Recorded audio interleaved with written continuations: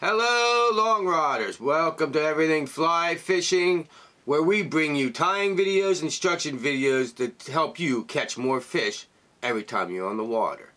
And if you're new here, make sure you click down at the bottom. There's a red subscribe down here at the bottom. Make sure you click that so you don't miss any of our amazing videos, so you could just do just that, catch more fish when you're on the water.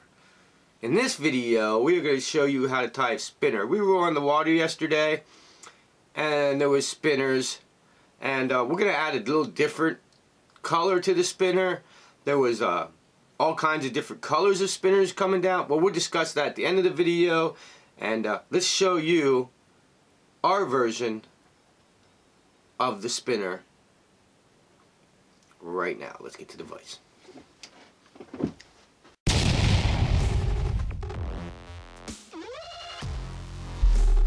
EFF fly fishing. Let the action begin.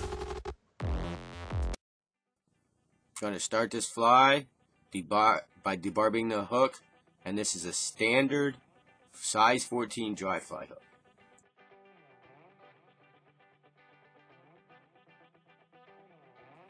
Now you could tie in 70 black denier thread, or you can use a different denier. I like that really fine thread so it doesn't build up bulk. So we're going to use 70 denier black thread and tie that all the way back to the bend of the hook.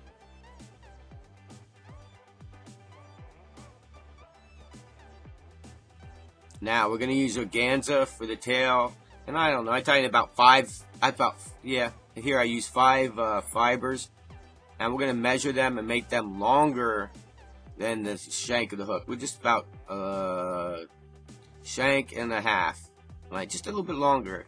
So I noticed when these spinners were coming down, their tails seem to be a little bit longer than normal, and they become almost clear, opaque color. So this organza will really do a good job at imitating the tails.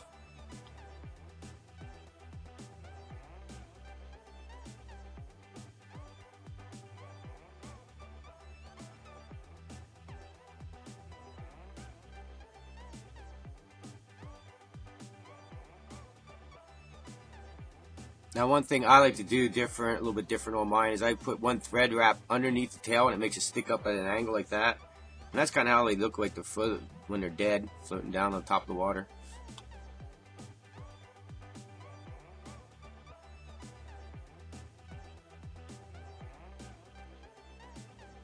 Now what we're going to do is we got some of this white poly yarn, and we're going to take that and we're going to split that in half. And then we're going to take some organza, about, I don't know, I put a lot in here, probably about 20 strands of organza, and mix it in. And that'll give that white yarn, floatable yarn, that poly yarn that floats, it'll give it that shine. Now, the reason I didn't use straight organza is I tied up spinners, as you can remember, a while back on this channel. And they floated well, except for the first time you caught a fish, and it was hard to get them to float again. So I'm going to add this floatable yarn in there, and that'll give extra floatable material. And this we're using the floating dubbing, so that'll help too.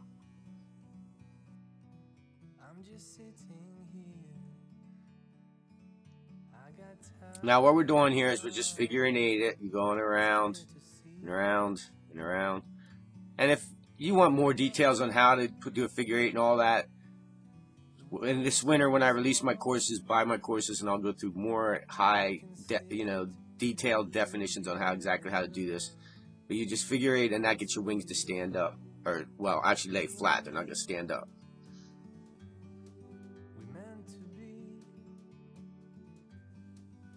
Now what you're going to do here is pull all that wing material you just tied in all straight up in the air, all together. And then you're going to cut it off just a little bit longer than a typical wing. So you're going to make it just a little hair longer than a hook shank. And you can cut that off, and that'll make all that material at one length.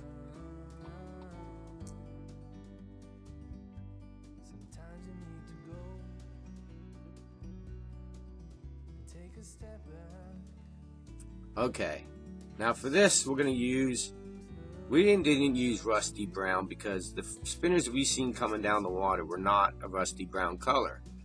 So I looked at them, came home, and looked through my dubbing box and found mahogany brown, mahogany red, and it is a really dark red, and it really will mimic what I seen on the water last night. So that's what I encourage you to do. Figure out what kind of dubbing you want to use.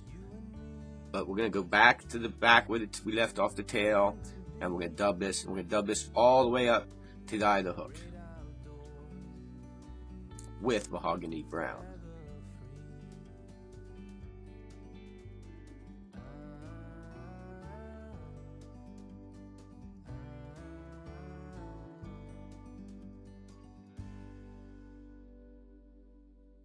What I'm going to do here is I'm going to do over top twice with the dubbing to build a little thorax, and then I'm going to take a little bit of dubbing out past the wing to the eye of the hook.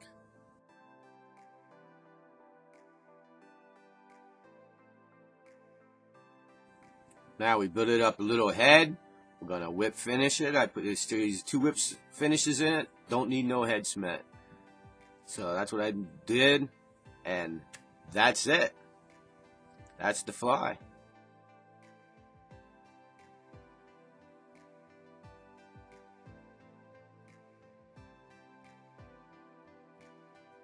Hey, I hope you're still awake. You're still here with me. Now that we tied this amazing fly, let's take a closer look at this amazing fly. It's really incredible. It's going to catch a lot of fish. Take a look.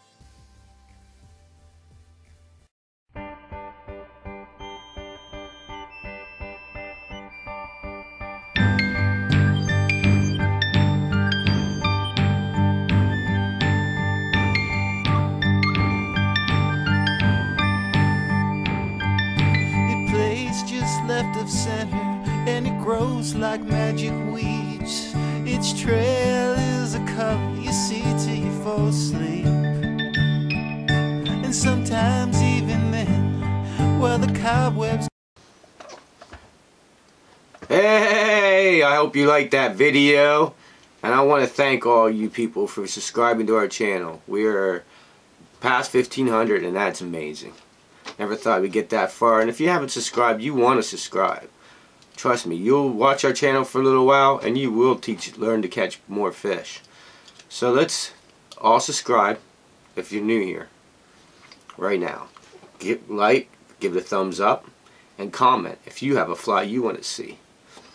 We were supposed to do a subscriber's video that he wanted to see, but these spinners came up, and it was like I think it was a Light Cahill or a Gray Ghost or something that's later in the season. So we'll get to it, bud. Don't worry, we're gonna cover your fly too. And I want you to know that we've seen black ones of these, and so you want to tie like black and rusty brown, and go to when you see you're out now.